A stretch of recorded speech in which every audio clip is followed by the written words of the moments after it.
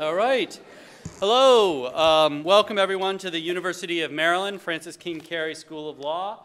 We are extremely happy to see you here today and to see so many members of the law school and university community here. So thank you all for coming and joining to hear this great talk about an issue that is incredibly important in our society today. So we're very pleased tonight to welcome our authors, Professors Angela Davis, Kristin Henning, and our own Renee McDonald Hutchins, to discuss their book, Policing the Black Man: Arrest, Prosecution, and Imprisonment. Those of you who know me know that I made a promise when I became dean to read all the books that were written by faculty members, and so this was a reminder to me that I needed to finish this one. And I do want to just take a moment to reflect. If you haven't read the book, it is an incredibly powerful book. And I think it's really powerful for people like me, who are not people who suffer these kinds of injustices, but who are very sympathetic to the law that surrounds people who are. And the book over and over again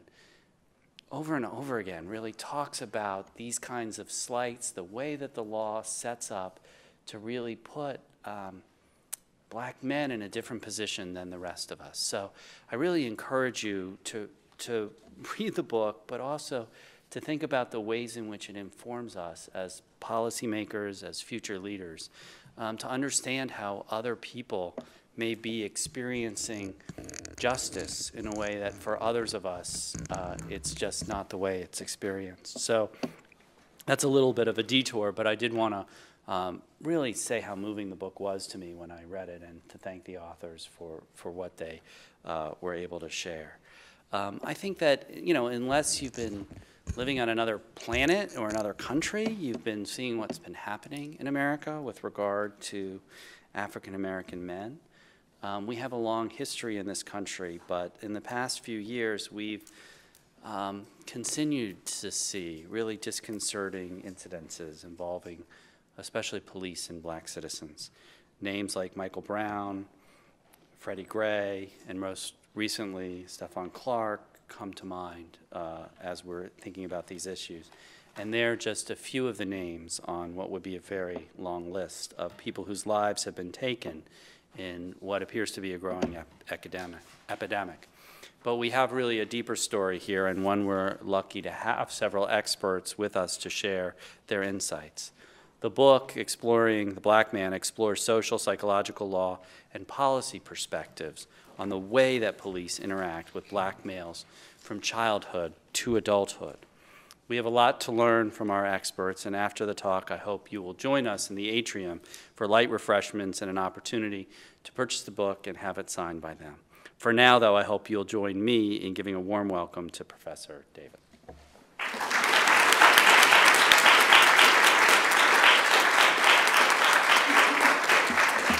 Thank you, Dean Tobin, and I also want to thank, first of all, everyone for being here. It's just heartening to see so many people come out, and that says to me that you care about this issue. So thank you for being here. I also want to thank Russell McLean and my dear colleague, friend, and co-author, Renee Hutchins, for having me in today and making this event possible. A few years ago, I was approached by the publishers of this book and asked if I would be interested in editing a volume of essays that would attempt to contextualize and explore all of the horrible killings of black men and boys in recent years. And of course, these killings have been going on since the time of slavery, but in recent years, they've come more to our attention, quite frankly, because of cell phone cameras and social media.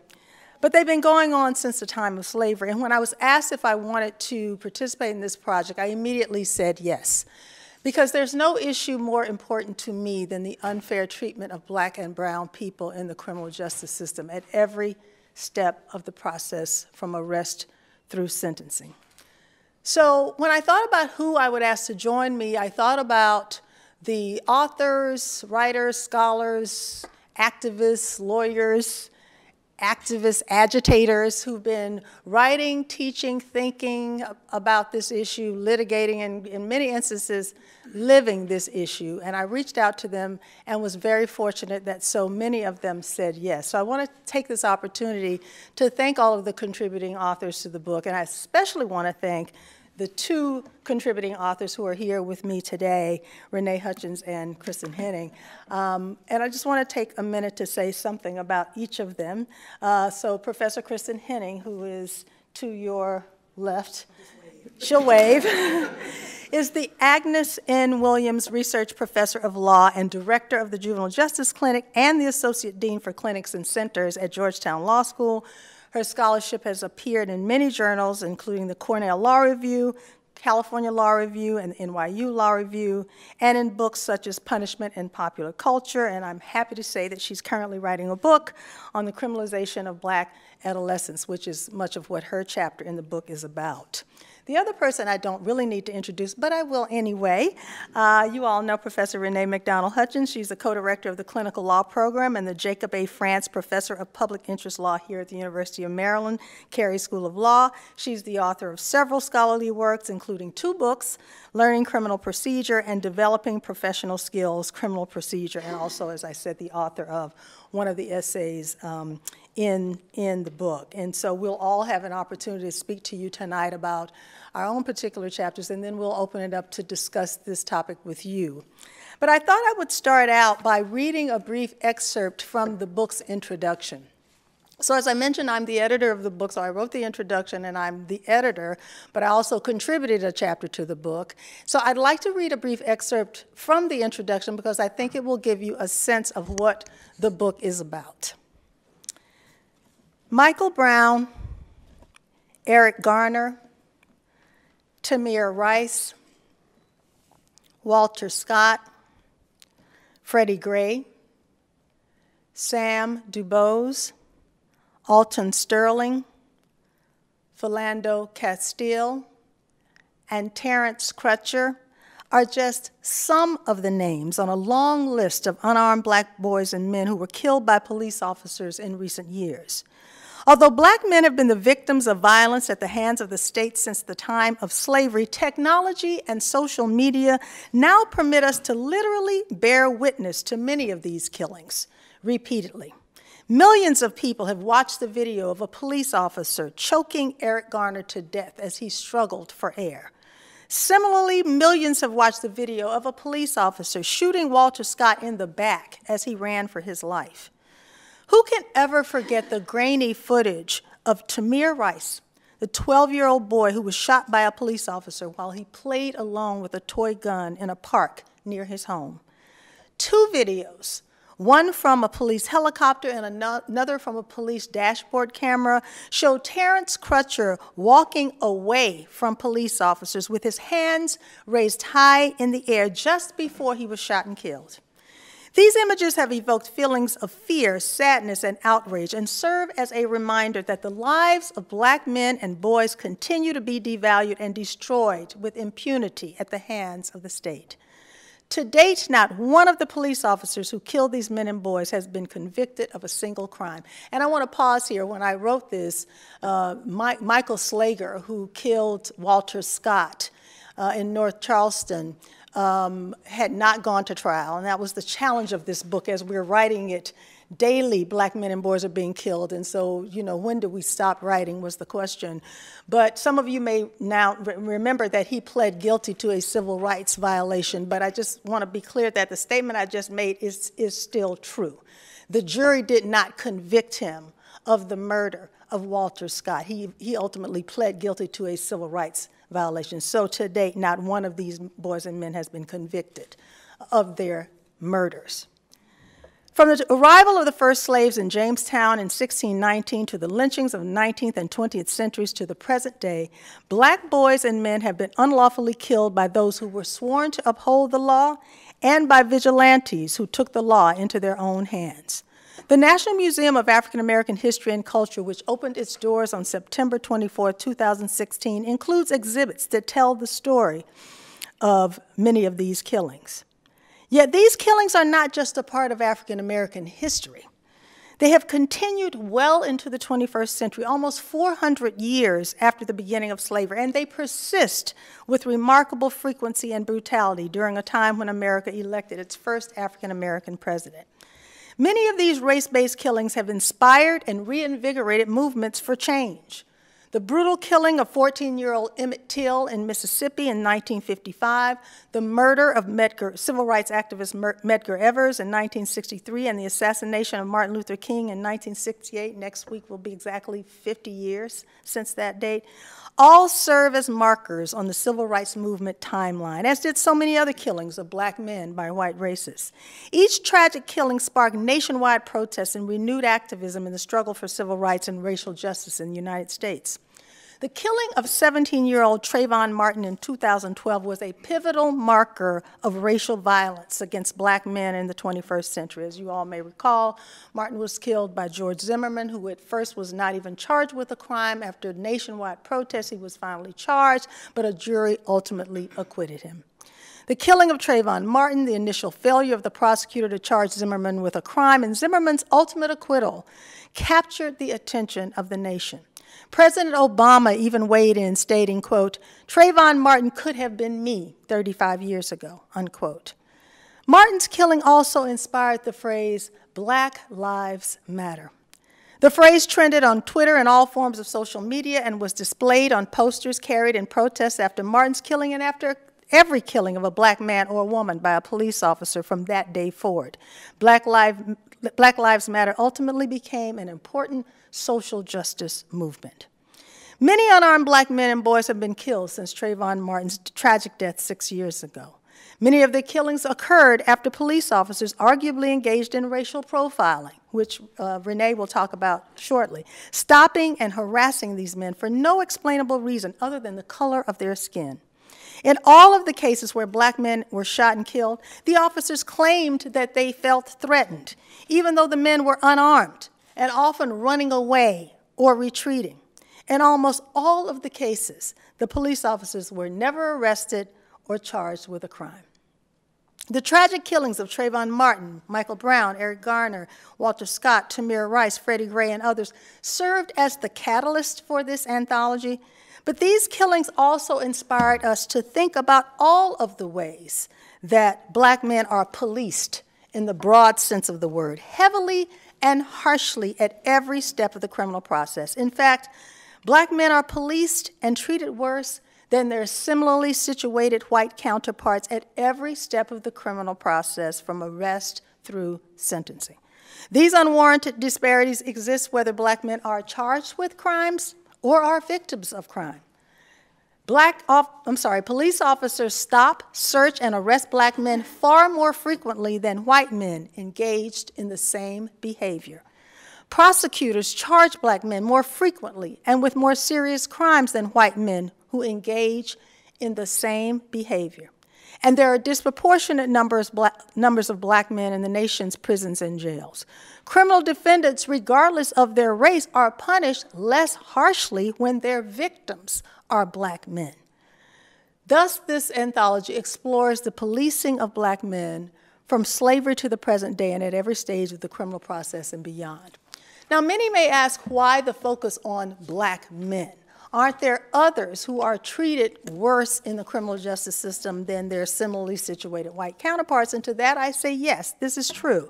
Black women, Latinos, Latinas, Native Americans, and other people of color also experience violence at the hands of the state and discriminatory treatment in the criminal justice system, as do people who are gay, lesbian, and/or transgender. The book's focus on black men in no way trivializes the experiences of all people who face these harms. While acknowledging that other groups have been and continue to be oppressed and discriminated against, this book focuses on black men. Because in many ways, the experience of black men in the criminal justice system is unique, and the most noticeable difference is that they are impacted more adversely than any other demographic in the United States at every stage of the process. Black boys, for example, are disproportionately arrested and detained. Black boys are referred to the juvenile justice system more than white boys or girls. They are charged as adults more than similarly situated white boys or girls. Black men are disproportionately arrested. In fact, African Americans are 2.5 times more likely to be arrested than whites, and 49%, almost half of black men can expect to be arrested at least once by age 23. Black men are more likely to be killed or injured during a police encounter. In fact, black men are 21 times more likely to be killed by police officers than white men.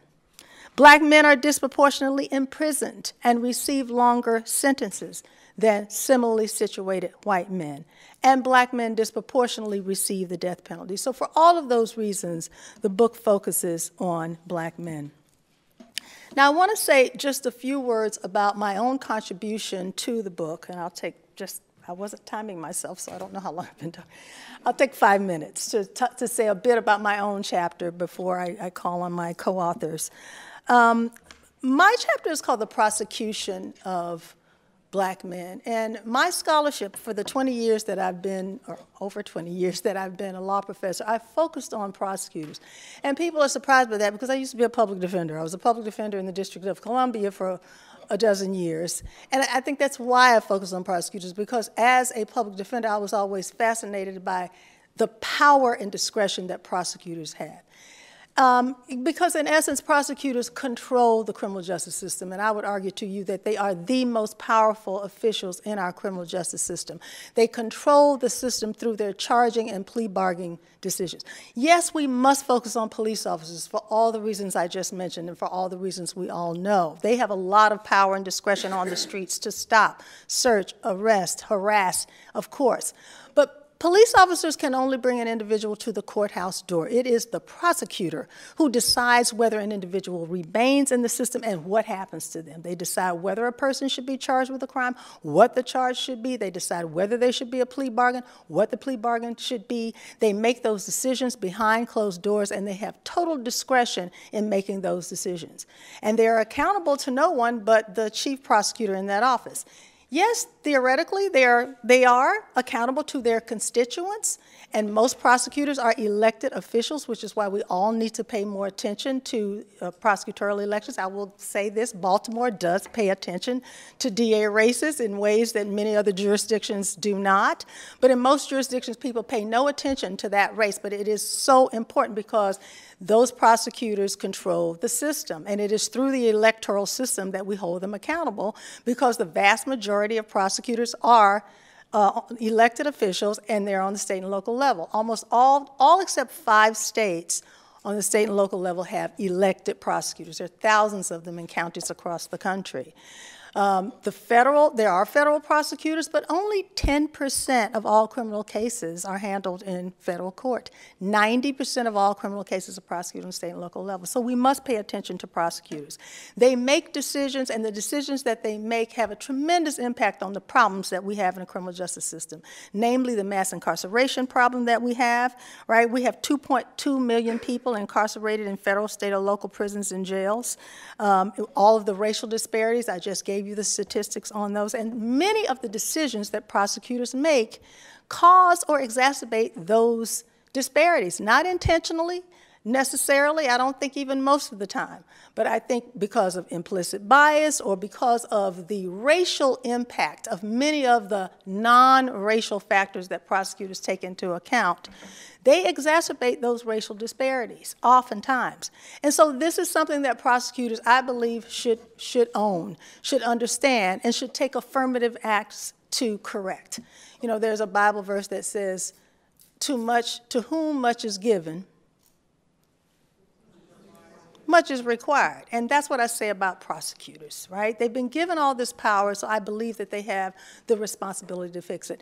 And I'm happy to say that there has been some progress and some recognition by some prosecutors, and I'd say that there is, I wouldn't call it quite a movement, because a movement requires large numbers, but I think there's a beginning of a movement of more progressive people becoming prosecutors and understanding that their responsibility is, as the Supreme Court says, not to seek convictions but to do justice, and who are trying to do the right thing to turn around these terrible problems that I just mentioned.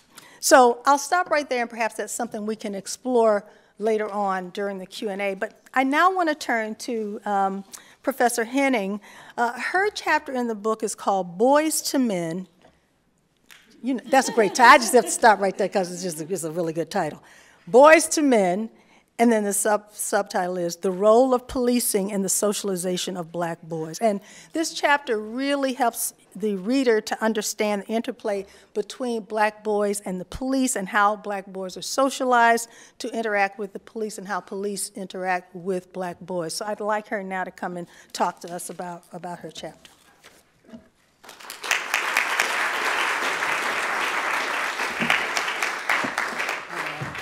Thank you all so much for coming out to hear us, talk about this important issue.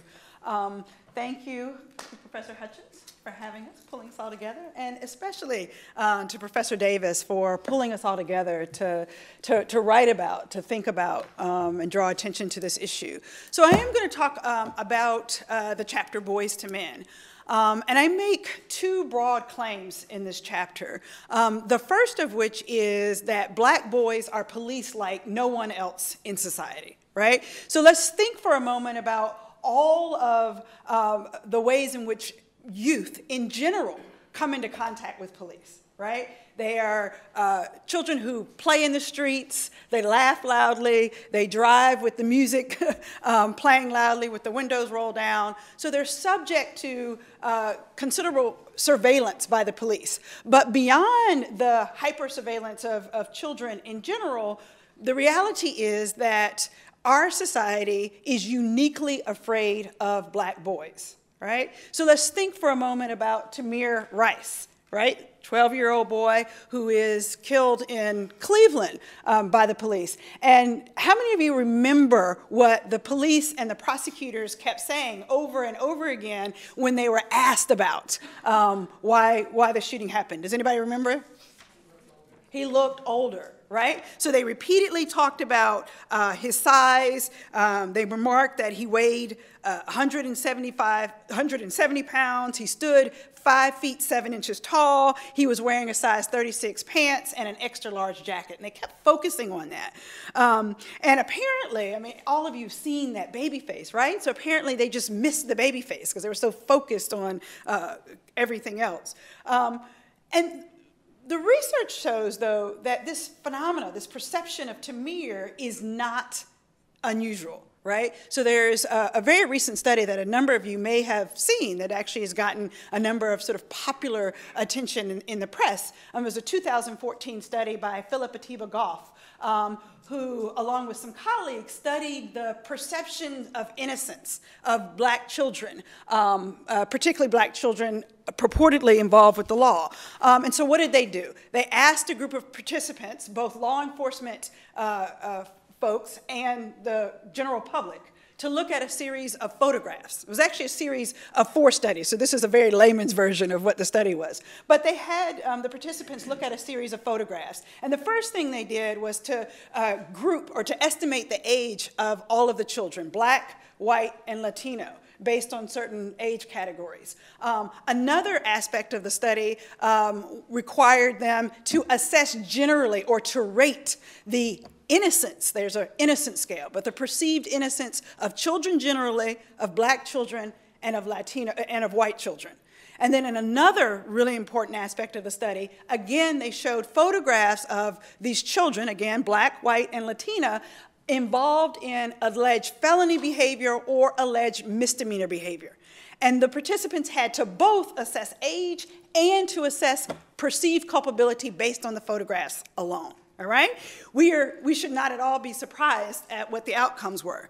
Among the general public, the participants perceived African-American youth felony suspects to be 4.53 years older than they actually were. Among law enforcement, I'm sorry, the first one was among the general public. Among the law enforcement, those participants also rated African-American youth felony suspects to be 4.59 years older than they actually were.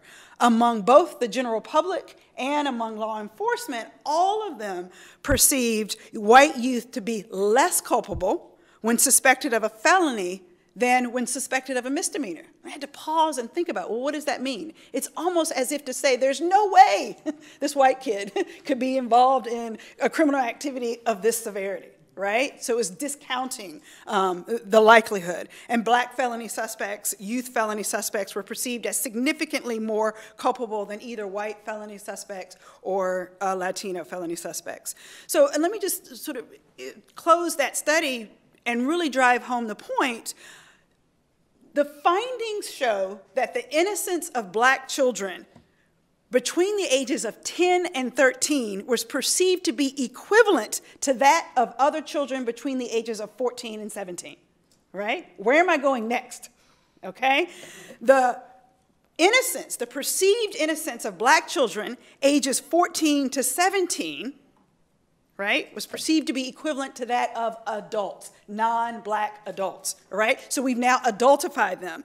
They were perceived to be between the ages of 18 and 21. This is tremendous, has a tremendous impact on the way we as a society respond to children who are engaged in at-risk or impulsive behavior. Professor Davis started to talk about that, right? What does this mean for young black boys? It means that they're more likely to be treated as adults, tried in adult courts. They're more likely than white boys to receive the benefits or the special mitigation, right, in juvenile courts. They're less likely to receive the special benefits of adolescence. They're more likely to be stopped, arrested, and assaulted. And in Tamir's case, and in many other young black boys' cases, they're more likely to be shot or physically injured. So what else does it mean? It also means that our current policing strategy in black and brown communities is counterproductive to the ultimate aim of public safety. So what do I mean by that? That's my second broad claim. It's this claim about, or this conversation about the ways in which black boys are socialized.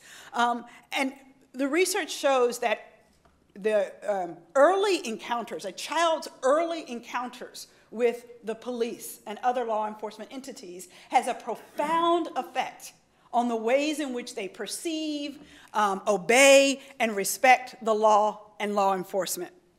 And so let's just think about what it means to grow up as a young black boy in our society and all the ways in which they're socialized to engage with or avoid, as it were, or try to avoid police officers. At home, right? We all know that, well, many of us know that black parents frequently teach their children to do what? Right? Put your hands up, avoid sudden gestures, don't do nothing, don't say anything smart, don't play with BB guns, all right? But kids will still be kids, right? Like Tamir, kids will still be kids. And so these are lessons that parents teach their children, not only to keep them safe, but it also instills fear, rightfully so, fear and negative images and attitudes about the police and young black boys. And then these children go on to school. And what happens in school, right? The negative images, the negative interactions are reinforced, particularly in neighborhoods or in urban school systems that have a high school resource officer presence. And it's ironic, I always say this, it's ironic that metal detectors, security cameras, school resource officers are most common where? In urban communities, right, with black and brown children, when where do most of the high-profile shootings? Yes, the mass school shootings have been in, right, have been in predominantly white and often middle-class neighborhoods, but not always. It's also even more ironic when I started doing some research about where did this SRO movement come from. Proponents or advocates of SROs in schools argue that SROs are necessary to improve youth-police relationships, right? To improve the image that children have of police officers and the public has of police officers in general, and to improve the respect. It's literally written into the, to the early writings about SROs, but to improve the respect that young people have for law enforcement. We all know that is far from what has happened, right? School resource officers have only enhanced the school-to-prison pipeline. They've increased the racial disparities. They've enhanced the tensions between children of color and police officers. And the reality is that police officers will be police officers 24 hours a day, 7 days a week, 365 days of the year. They arrest, kids in school, they investigate crimes in school, they report kids to probation officers, and so this idea of the school-friendly police officer has never really materialized, especially in urban school systems. And then children leave school in the afternoon, and what do? They have black boys have negative on-the-street encounters with the police.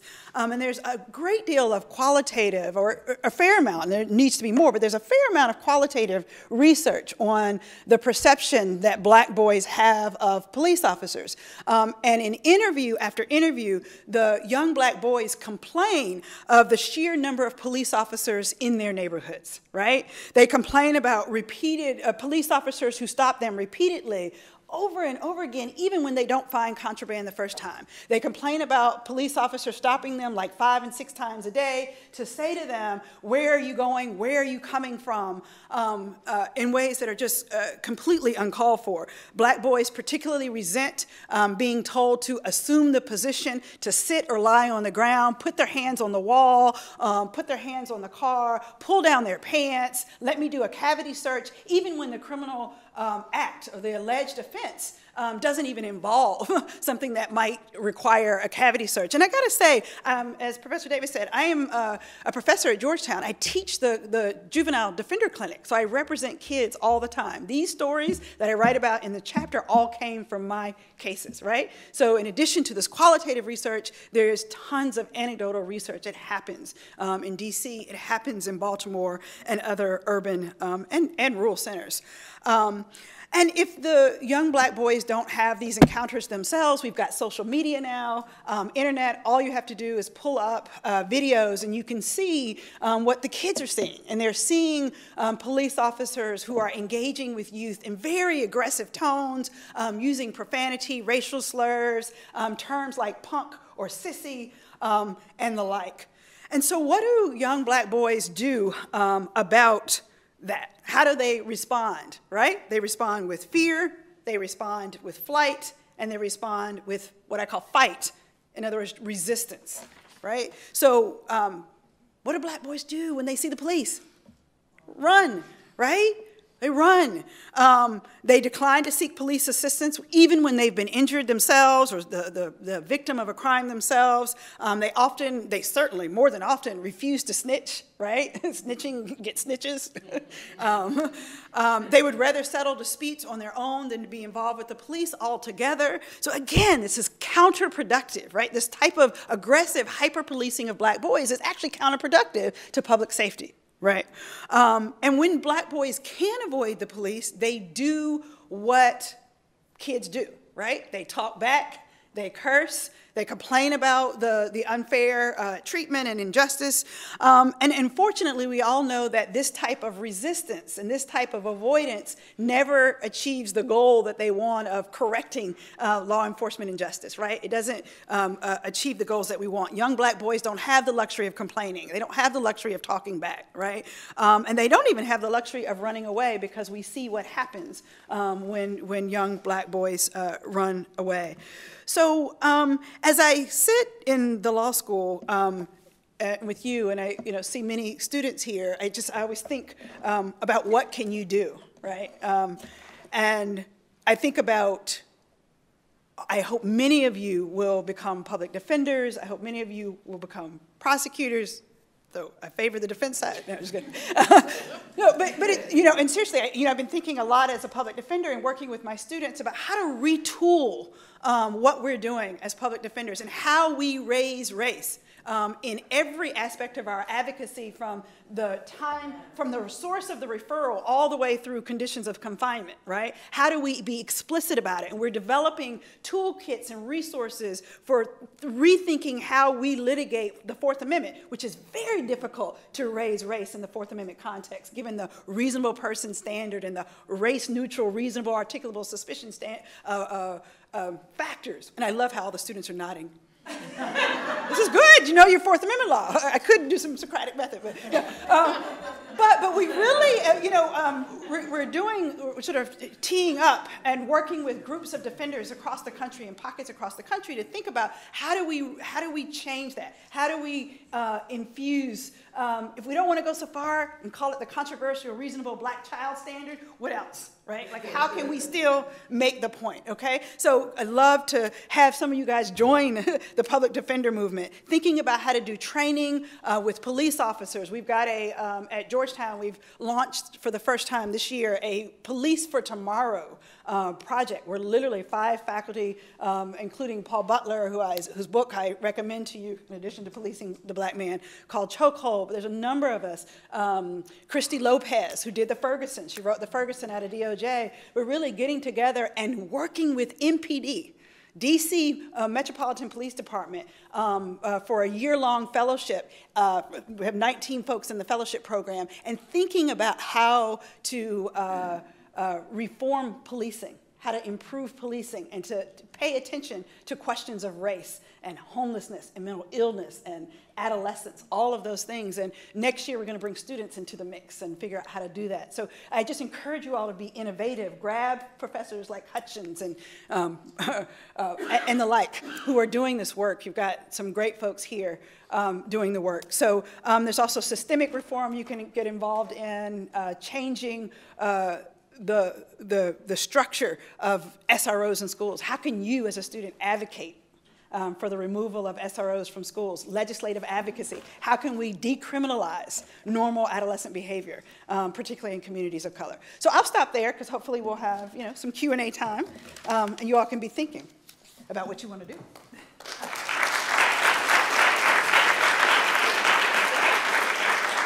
Thank you, Professor Henning. And I now want to ask Professor Hutchins to come and talk about her essay. It's called Racial Profiling, the Law, the Policy, and the Practice. As you know, many of these instances of killings started with racial profiling. So, Professor Hutchins, please come and talk to us about racial profiling.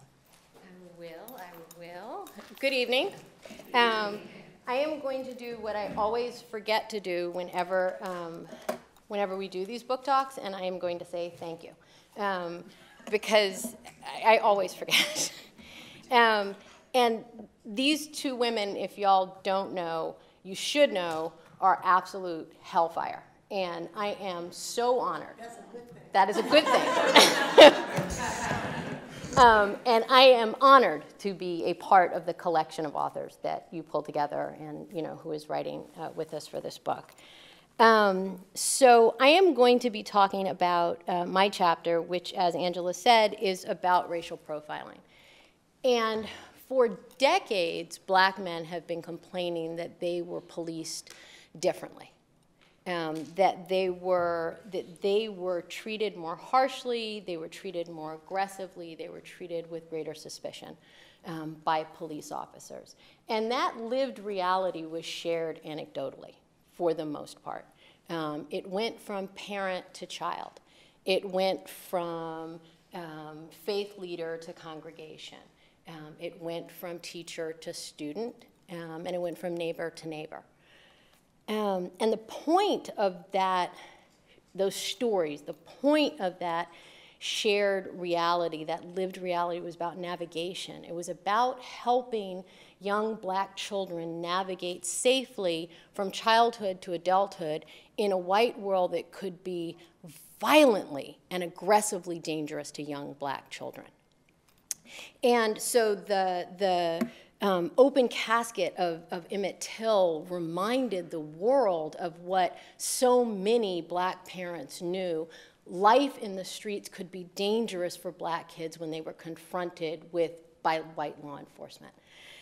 And so the truth of that lived reality prompted a lot of different things. The truth of that reality prompted the talk, which both my co-authors mentioned, right? It's the conversation that far too many black parents, including myself, have with their children about how to navigate a police encounter safely.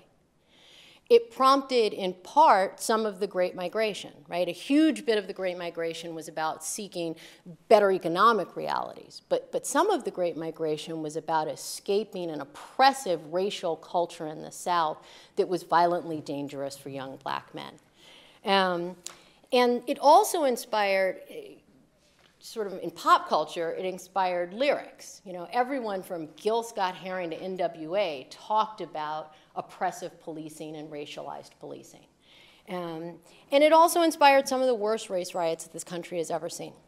So from the Northeast to the Midwest, stories of, real and imagined, stories of police encounters, white police encounters with young black men, triggered some of the most violent reaction to racial oppression that this country has ever seen. We experienced it here in Baltimore just a few years ago when Freddie Gray died in police custody. And that was not even a particularly violent, right? I don't think I would even call those riots. It was more unrest. But because the stories were anecdotal, they could be dismissed. Because the stories were anecdotal, people didn't necessarily have to buy in. And so for many, many, many, they were just discounted as untrue. And for those who accepted them, they were frequently justified. And so what happened was the narrative of this lived reality of racial oppression was met with a counter-narrative about black criminality. And the counter-narrative suggested, well, of course they're being policed differently. They commit more crime, right? That was the counter-narrative that met the lived reality narrative. But in the 90s, data collection got quite a bit better. And what that data collection told us was the narrative was true, and for the most part, the counter-narrative was a lie. And that data collection took a couple of different forms. So sometimes it came in the form of statistics. And so in places like New York, where we saw a class action lawsuit filed for the stop and frisk practices of the police, we saw statistics like the fact that in 2012, 700,000 New Yorkers were stopped on the streets of New York. 700,000 in 2012 alone. Of that number, we now know that 85% were black or Latino men. The statistics also told us that over an 8-year period, from 2004 to 2012, 4.4 million New Yorkers were stopped. And over that 8-year period, and over those millions of stops, the statistics held. 85 to 90% of those stops were of young black or brown men. 90% of the people stopped, this is with regard to the counter-narrative, right? 90% of the people stopped were released. No evidence of criminality at all was found with regard to 90% of the people that were stopped in New York. The other stuff that we started to learn in terms of statistics about the counter-narrative was that the story about enhanced black criminality was, for the most part, across most categories of criminal conduct, simply not true. So take, for example, drug use. About 9% of whites and about 10% of blacks use illegal drugs, approximately. And what we know from talking to the users is that most people buy drugs from people of their own race. Most drug sales are not cross-racial drug sales. So you would expect, if 9% of whites and about 10% of blacks use illegal drugs, you would expect, and we know that people buy drugs from people of their own race, we would expect the numbers to be roughly similar in terms of criminal prosecutions, except they're not. So in states like Maryland, here in Maryland, blacks are about 30% of the population. We are about 70% of the prison population. And that is in a state where drug offenses are the #1 driver of incarceration, right? In addition to statistics, it was also trial testimony. So we also got trial testimony as prosecutors got moderately better, and I'm moderately better, about protecting the civil rights of black and brown men. We started to get trial testimony out from police officers who testified about the unconstitutional conduct of their colleagues. And we also saw videos.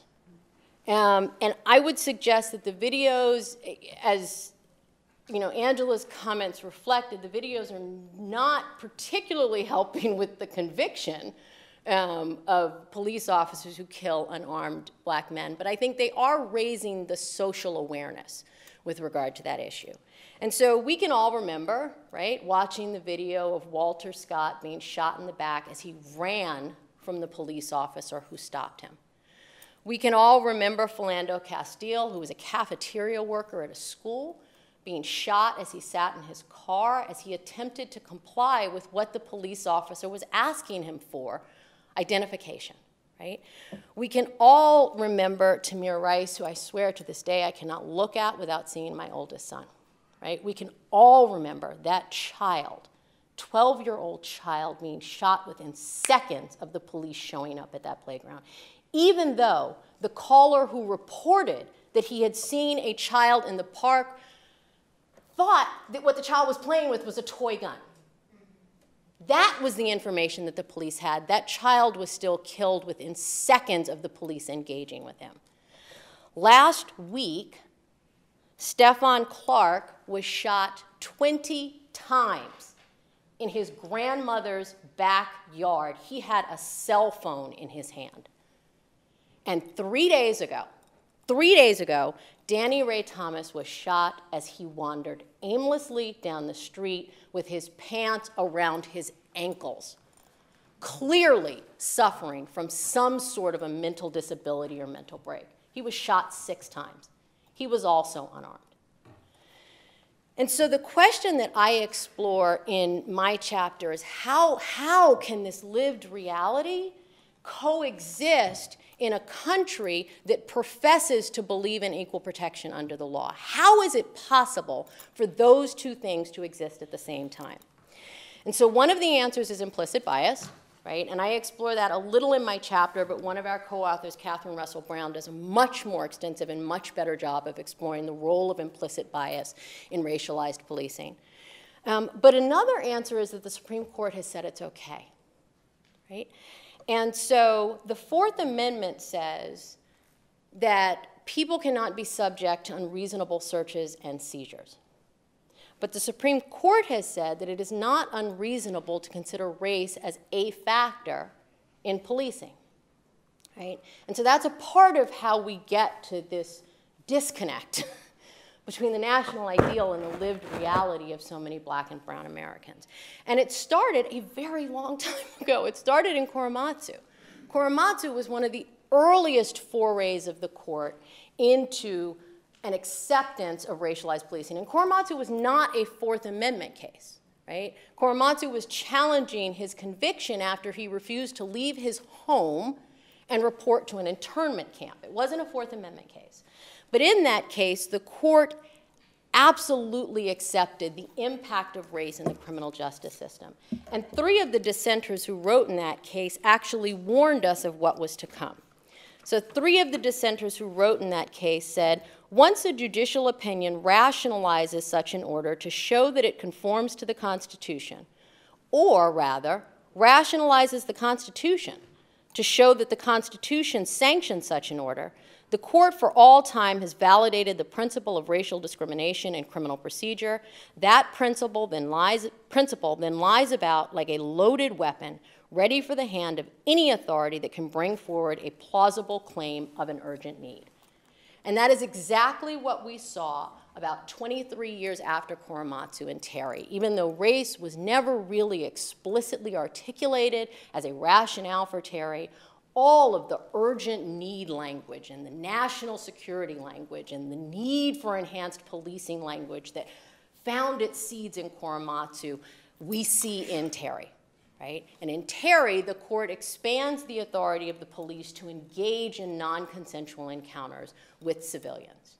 And then post-Terry, about 10, 15 years post-Terry, we see the court more explicitly under the Fourth Amendment embrace the use of race. And so in a pair of immigration cases, Brignoni Ponce and Martinez Fuerte, the court says that absolutely it is okay to use race, not as a factor, but in the second case, as the factor in making a decision about whether to stop. And then it came full circle in 1995 in Renée. And so in Renée, under the Fourth Amendment, the court finally says, it's okay. It's okay. It's okay for the police to use race as a factor in policing, even though in that case it was pretty clear that at least one of the 2 officers had decided to pull over Renée's car because Renée and his buddy were young Black men in a really nice car in a high drug crime area, neighborhood. And so post-Wren, there were some of us that were hopeful that, well, maybe Wren just applies to probable cause and arrest and those sorts of stops. But post-Wren, the court kicked the door wide open again and said, now, kid, yeah, Wren actually applies to all justified police stops. So reasonable suspicion, too, right? And so that's how we get to a world that accepts both a lived reality of differential policing and a professed goal of equal protection under the law. The court has built a solid wall of disregard for race under the Constitution, in my view, right? And so what the court has said essentially is that race can be a factor, it can't be the factor, and the problem with that is that only the most unimaginative police officer cannot come up with a reason other than race for why they stop someone, right? And this hits home. So my husband was stopped a couple of weeks ago. We have been the only black family in our neighborhood for about 15 years.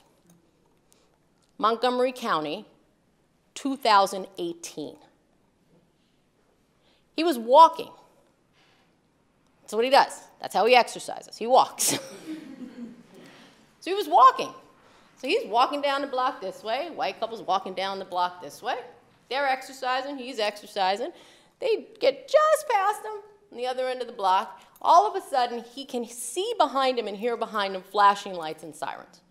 Police officer, police officer jumps out of the car. Sir, where are you going? My husband is 50 years old. He's a lot of things, but he is not scary. Sir, where are you going? Why are you stopping me? Well, you look suspicious. Literally, that's the first thing the police officer told him when he stopped him. You look suspicious. My husband said, because he'd been married to me for entirely too long.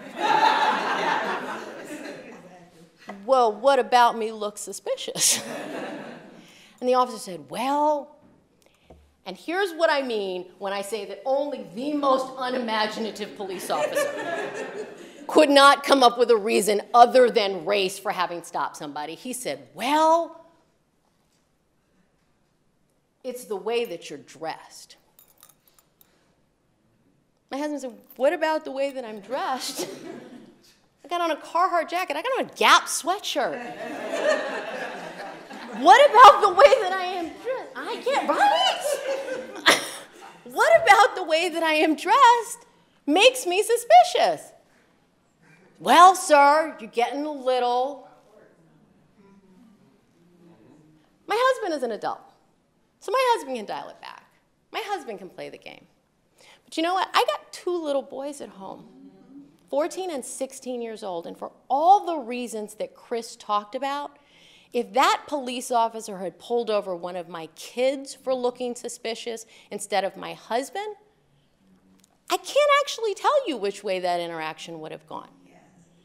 And so then we get to the question of why should we care, right? Supreme Court has said it's okay. Well, I can tell you why I care. I care because I don't want my husband to get shot because he goes out for a walk. I care because I don't want my two children not coming home because they looked suspicious to a police officer in Montgomery County. I don't want my kid to be Tamir Rice. I don't want my kid to be Alton Sterling or Philando Castile or Michael Brown. And the list goes on and on. That's why I care. But I would suggest that everybody should care, that not just the people in the affected community should care, but everybody should care. Paul Butler said, and not in his book Chokehold, which is fabulous and I recommend it to all of you, but said in an essay that he wrote comparing stop and frisk policing to terror light, he said, racial profiling is about social control. It is about racial humiliation. It is about teaching people their place. And so I would suggest to you that the harm, that harm of that racial humiliation is not borne exclusively by the person who experiences it. It passes in the ether to the entire community in a way that is corrosive to democratic fundamentals. And so it creates racial disparities downstream in the criminal justice system.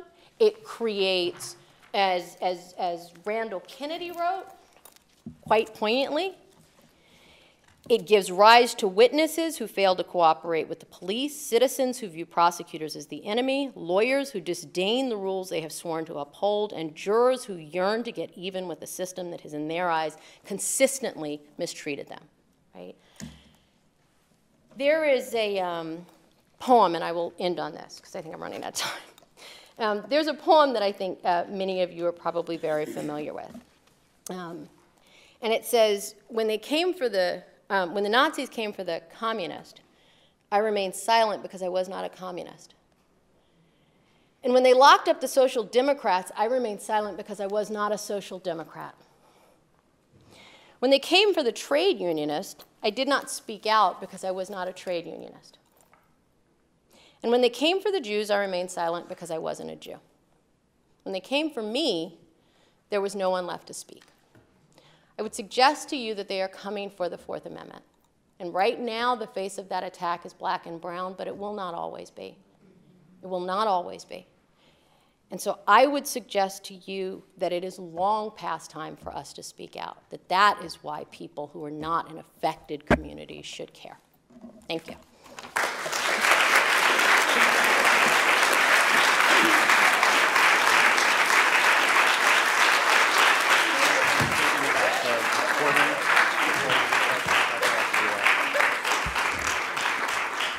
Thank you all so much, and I know we're going to take questions. I just want to put the legal caveat out here. This is recorded so that students who aren't here can hear it. So our panelists know that, but if you're asking a question, I want you to know that the question is being recorded as well. So. Thank you, Dean. And I hope you all now know why I asked these brilliant women to join me in this project. I really thank you both so much for those wonderful comments. So now it's your turn. I invite you, if you have questions, to step up to the mic, ask your question, and I think we have maybe 15 minutes or so for questions. Q&A? Yes, go ahead. Can you hear me? Yes. Oh, wait, he's coming to fix it.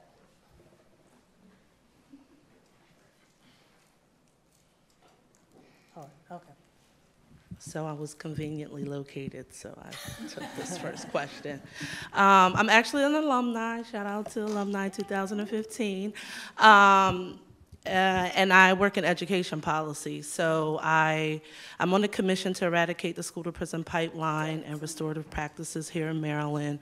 I'm also the chair of a coalition to reform school discipline. And so I work a lot with racialized discipline disparities and practices.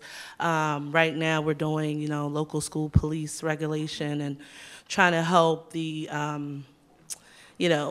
help to carve constitutional protections for Baltimore City's youth.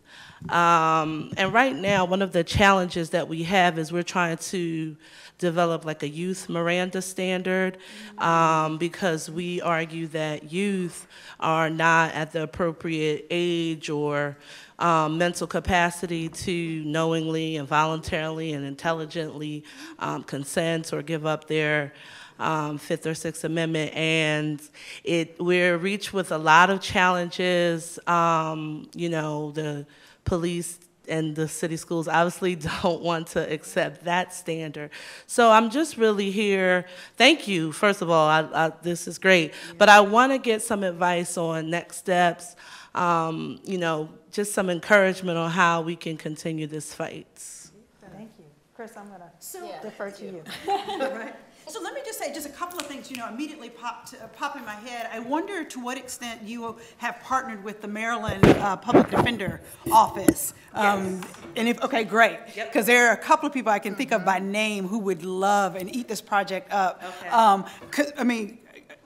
Youth Miranda standard, forget Youth Miranda, forget police interrogation in schools, right, altogether. We don't want it to happen at all. Exactly. But as a second step or as a next best option, having volunteer public defenders, on call, right, to be present for legal advice to these kids before they engage in any interrogation. I also would say to ask you to what extent you've looked at, a 50-state search in terms of there's very few other states that have prohibited interrogation of children without either their parents, without a lawyer. I don't think without parents is enough. Unfortunately, parents unfortunately don't understand Miranda much more than their kids do, and they urge their kids to go ahead, fess up, all of that. So I'm not so much in favor of that, but having laws on the book, so legislative advocacy around the issue. I mean, you've got some good case law. One of the things the Supreme Court is starting to do right is understanding kids and adolescents better. Sure, JDB versus North Carolina, I'm sure you're familiar with. Yeah. So it sounds like you're thinking in the right direction. She's giving me all the nods. This is good. This is good. I think it's great. I love to chat with you more about it. I think it's awesome. Okay. Awesome. Great project. And don't leave the federal public defender out of it. So I see some reps from the federal public defender back there. Make sure you're plugging them into the conversations too, along with OPD. Okay. Yeah. Any other questions? Yes. Hi, thank you for presenting. This is like a two-part question, but I'm gonna make it quick. So I think it's interesting that the Supreme Court applies race-neutral standards when it's played an integral role in what we now know as race. I'm thinking about Supreme Court decisions like Bhagat Singh Thind. And so I guess I'm wondering how do we kind of, I guess, unwork or decolonize both the legal institution because of the role that it's played in developing race and racism, as well as the policing institution and practices. My second question is, how do you all maintain critical hope that things will get better? Because Jeff Duncan Andrade talks a lot about maintaining critical hope in doing work around racial equity, and that's what I do when I'm not doing lawyering things. But I'm wondering, how do you maintain critical hope when you are part of a legal institution that has led to the development of race? I'm gonna sit back down now, but I'm still listening. So either one of you want to take the first question, or either I can do it in either direction. So really brief thought with regard to the first. I would say that we've got to start earlier in terms of encouraging kids to enter these professions. I taught a high school class the other day. Here at the law school, we do mock law days for some of the local high schools, and was teaching a class, and a student came up to me after the class and said, is this the way law school is? And I said, roughly, right? Like, we did a summary version, roughly. And he said, oh, well, that's good. I think that I might be able to do this. And I said, well, what do you mean? Why would you think that you couldn't do this? And he said, well, because my counselor told me that law school was hard, and so I shouldn't go, right? And so we've got to defeat messages like that. There are pervasive messages in this society about what smart looks like, and what professionals look like, and we have got to, at every turn, confront those messages and make sure that we are projecting out broader messages. And with regard to maintaining hope, I would just say, I've got kids. I can't afford not to have hope.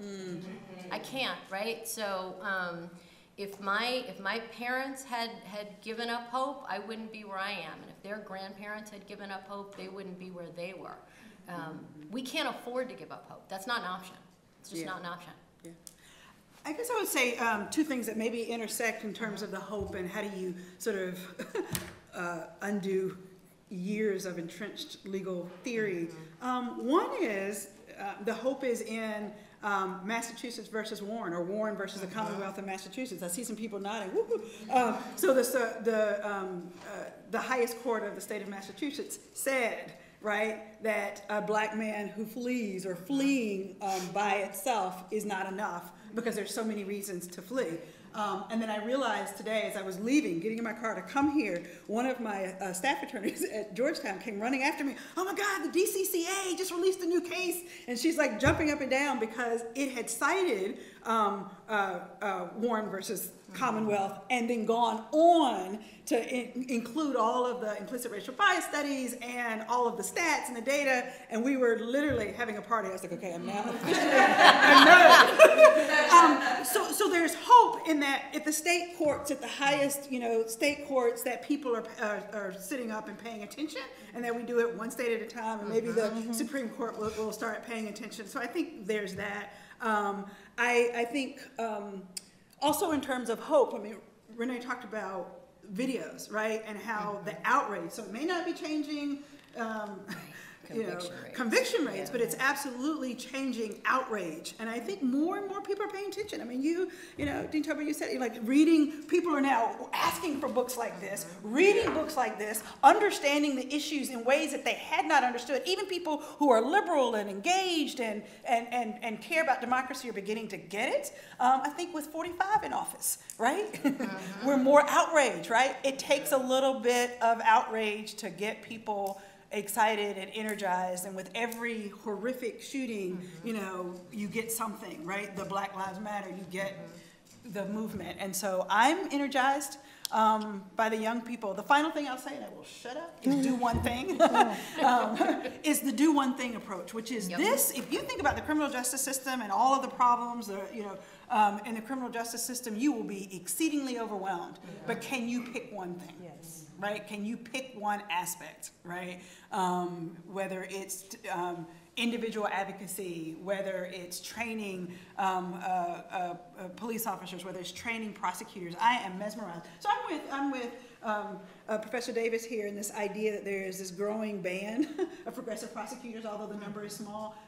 The number of invitations now that I get to come and talk to people in prosecutors' offices, whole, full-fledged, prosecutorial training from the defense bar. Woo, that's a little scary. But they're interested in the conversation. They want to do better. People care, even if they don't know how.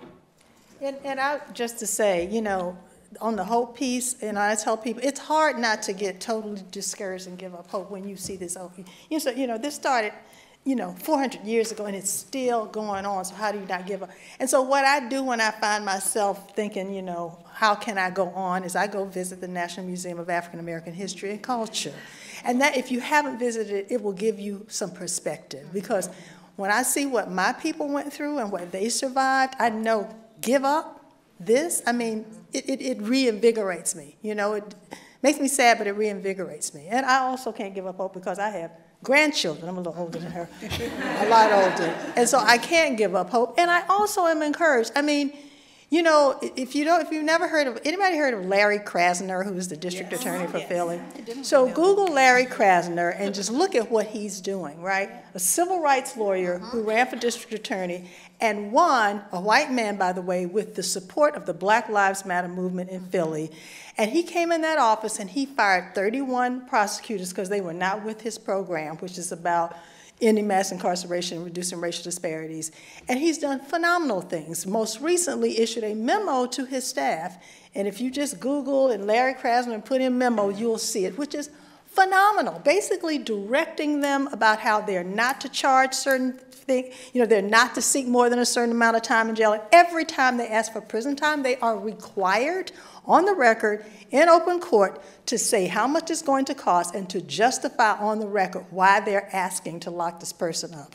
And giving very clear guidelines about how much time they can ask for, when they can't ask for time, releasing people who are on money bonds. So, it can happen. You just have to get the right people there to make those decisions. And, he's not the only one. Kim Fox is another one, if you don't know that name, in Chicago. Look up Kim Fox, African-American woman in Chicago who's doing similar things, and I could go on and on, but I see there are questions, so I'll stop.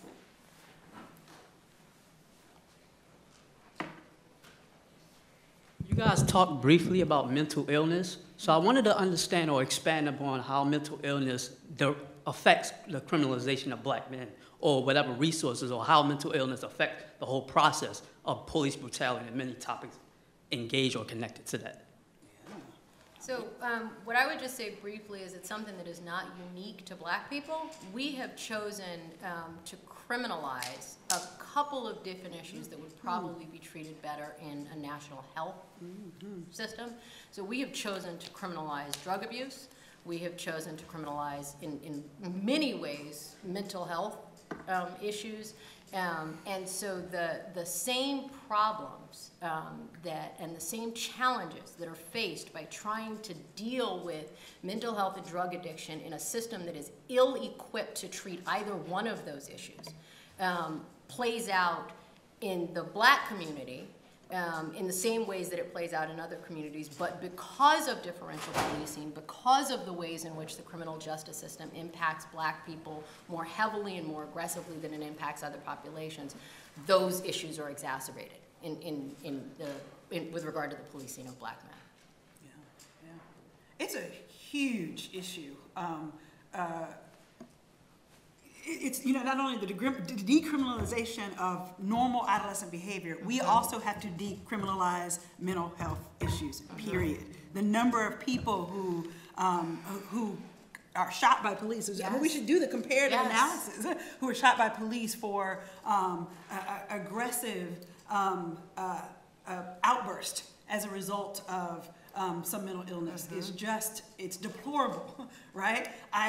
In the juvenile justice system, the way, I mean, especially in the juvenile justice system, where you see sort of the earliest signs of mental illness, and so the children are even more impulsive than normal adolescents, right? And then they are being brought into a criminal justice system and placed in congregate care in detention facilities, right? And people don't understand why they act out in the detention facilities. Right. And then they get put in isolation. So, I mean, I'm like sort of almost not prepared to talk about it because I get so emotional about it, and I haven't gotten my head around sort of what the solutions are. I mean, I'll tell you, you know, how extreme the problems are. Actually, just today, representing a young girl, and we finally got her psychiatric report. And in the psychiatric report, we find out all this information we previously, I honestly didn't know, which was that our client's mother revealed that her own mother had schizophrenia.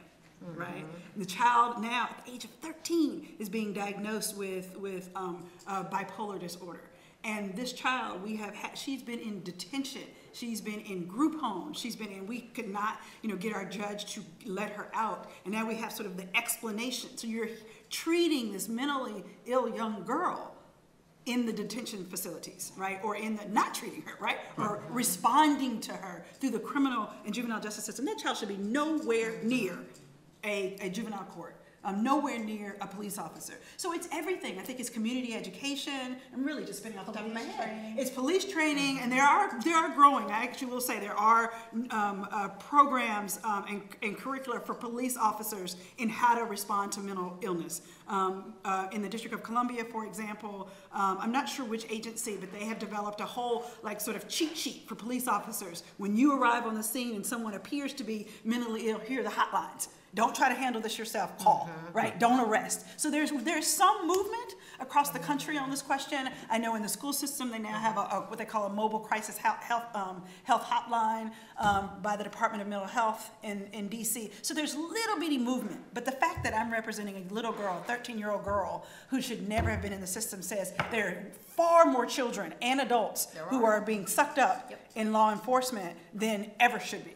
So I just... I don't even know what to say. It really is a problem. So I think we have time for one or two more questions, if there are any. If there are not, okay, one more. No more. Hi, ladies. Thank you for doing this.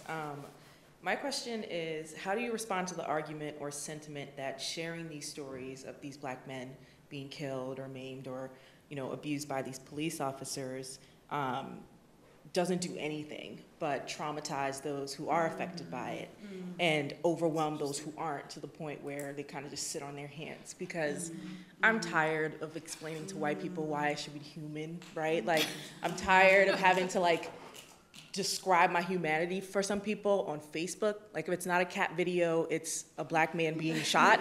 No, I'm serious, right? Like, so it's exhausting for me to constantly read about these. It's exhausting for me to constantly talk about it, to explain it. I shouldn't have to explain why Stephen Clark shouldn't have been shot 20 times.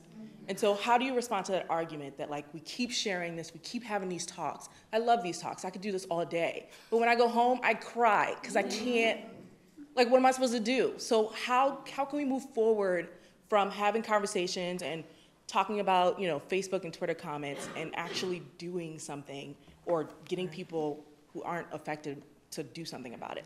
So I'll start with that one. You absolutely should not have to, and you shouldn't. It's not your responsibility to explain racism to anybody, and it is traumatizing to keep talking about it and having to explain it, in addition to living it every minute and every day. So you shouldn't feel that responsibility. But at the same time, I cannot say that we must stop talking about it, right? We can't stop talking about it. I think that individual people, like you, like me, when I just get tired, you know, like racism wears me out. And, you know, so there's some days it's like, you know what, today I just can't, you know. So there's some days, though, that I'm like, you know, I'm going to do it. And there are other days that my psyche can't handle it. And I hope that the next black person will take it on. So, I mean, and I'm just not even trying to be funny. It's just very real because it is debilitating. And it's also, black people, we have health problems. What do they say when white folks get a headache, we get a brain tumor? I mean, whatever. All of the health problems out here, on a serious note, we are affected by them much more. And racism, the studies have shown, have a lot to do with the fact that we have more hypertension all the time. So we have to take care of our own health. At the same time, we certainly can't, we as a people, and I mean everybody can't stop talking about it, writing about it, agitating about it. We can't stop doing that. And we also have to call on our white allies to talk about it too. And I think it's sometimes more effective, quite frankly, to have the white allies talking about this issue to white folks. And I feel like, as Renee said, we all have to take responsibility for this. It can't just be those of us who are affected. And we do have white allies. I mean, I'm looking at this room, and I'm gathering that most of the white folks here, probably all of them, are not here because they disagree with me, right? So I'm heartened by the fact that, look at this room, right? How diverse this room is. It shows me that it's not just black folks that care about this issue. And so I would urge our white friends and allies. I mean, how many of you know Tim Wise? Anybody know Tim Wise? So look at Tim Wise's work, a white man who sort of has taken this on to explain white supremacy to white people, and there are other people like that. So I think we all have to do that. And then how to get discouraged, I'll go back to what Chris says, and I say this all the time. People are like, I'm so overwhelmed, I don't know what to do. And I just say, everybody can't do everything, but everybody can do something. And so, like she said, pick a thing and work on it, you know? If the juvenile issue is what you are doing such great work with, and what Chris is doing such great work, I'm on fire about prosecutors and have been for 25 years. So everybody's got to find the thing and work really hard on it. And you know, there's the thing about this whole Trump thing. I mean, it woke us up. I mean, I was like, God, Lord, did you have to do that to wake us up? We woke now. We get it. Stop it, make it stop. We get it. But the fact of the matter is that it has woken up a lot of people, and it has invigorated people, and there are organizations out there, so many that you can join if you don't want to do things on your own, that are actually resisting now and doing it effectively. I mean, look at what's happening in the courts, right? There have been victories, right? So that's how I sort of not give up hope. That's how I not lose my mind. I stop and take a break when I need to take a break, and I urge you to do it. And you don't give up hope because you pick the thing, one thing. If you got strength and energy for two, pick two. But just don't get to feel overwhelmed by the fact that there's so much. Because there are a lot of people out here who do care about this issue and who are working on it. And together, if we all work on it, you know, we can win. I have to believe that. And if there are not any other questions, yes, there are, okay. I think one more, because I think we have to go out for the book signing. It's almost, so this will probably have to be the last one. Go Sure. ahead. So you have talked a lot about picking your one thing. So I'm curious, one, like, how did you pick yours? Did it happen to you, or did you seek it out? And if we're still trying to pick, is there one thing that you see that you haven't done that you wish somebody could do? I'm looking for career advice, like anything. That's great. Pick my thing. Mine is the most important. Well, I've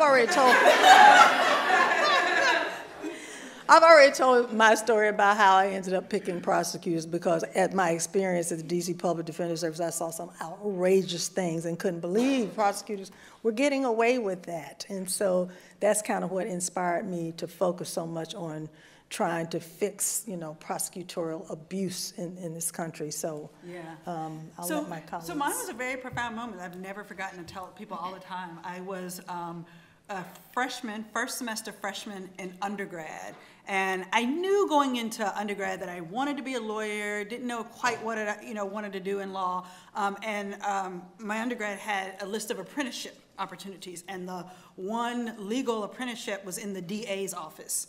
And so I went, and on my very first day, you've never heard the story, so on my very, for one day. So I go into, I show up for my apprenticeship, and I go in, and I'm sitting, they take me in, and I'm sitting at the counsel table with the DA on the case, and literally they bring in a string of children, chained together, shackled together by arms and legs. That changed my life. Changed my life. And I lived in Durham, North Carolina. Yeah. And I turned to the prosecutor and I immediately said, I want to be at that table with the defense counsel. And she was like she was great about it. Oh, let me introduce you to him. I was like, there was no way. So that was my aha moment. And then from there, I literally sort of shaped my life around doing something in law around children.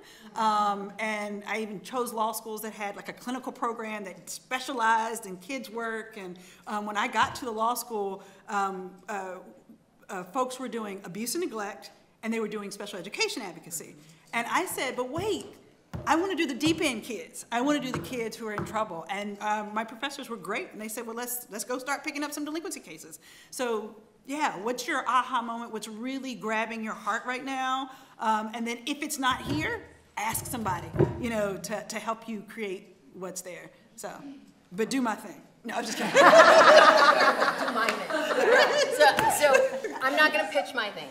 What I'm going to suggest instead is that you may never have the aha moment. Yeah, that's true. And if you don't, that's okay too, right? That sometimes it takes a little bit of time to figure out what it is you care about, and sometimes in really, really, really just serendipitous ways, you end up back in the place where you started, and only after 15, 20 years do you realize, oh my God, this is exactly what I'm supposed to be doing. And so if you haven't found the thing yet, that's okay. The law is, I think, one of the most incredible professions. I am honored to be in this profession every day, and it took me a minute to figure out exactly where I needed to be in it. It turned out where I started was where I wanted to be in it, but I didn't always know that. And so I think give yourself the time and the space to appreciate that if the first job isn't the one you love, don't give up on the law. Do not give up on the law. Keep pushing through. And if it's not until the 5th or the 6th job that you find the thing that you would get up to do for no money, that's okay. That is completely okay. There is so much good to be done in the world. And there are a lot of different ways to do it. So give yourself the time to find that. And you all are young. People think, I talk to my students all the time, and they're like, oh my God, I don't know what I'm going to do. I'm like, you're just 25 or 30, which is, half my age. I'm like, so, and your life will be long, and so you're probably not going to be doing this. If someone told me I was going to be a law professor, I would have laughed them out the room. I did not have a happy law school experience. So the notion that I would be a law professor, I never wanted to be a law professor. I didn't have a good one. So but I now love being a law professor. I love it. And I never thought I would do that, right? I thought I'd be a public defender forever. So you just never know. Your life is long. Things will happen. And so, just give yourself a chance. And I would add to that, this notion of remaking yourself, right? I think all three of us have remade ourselves 2 or 3 times. We all talk about it, because we know each other. We remade ourselves 2 or 3 times over. And the other thing I think I want to say is that this is a criminal justice panel. Folks came out because they think they might be interested in these policing issues. But we all know how almost every aspect of the law intersects with criminal justice, right? Yes. My immigration folks, my mental health folks, housing, housing, education policy, it all intersects. Social work, right? Okay, if you want to give up on the law thing, it's okay. Yeah, but don't. But she teaches here. She has to say that. But I just want to say that there's the remaking and the intersections. So. Thank you all very much. We'll be signing books outside, so please join us.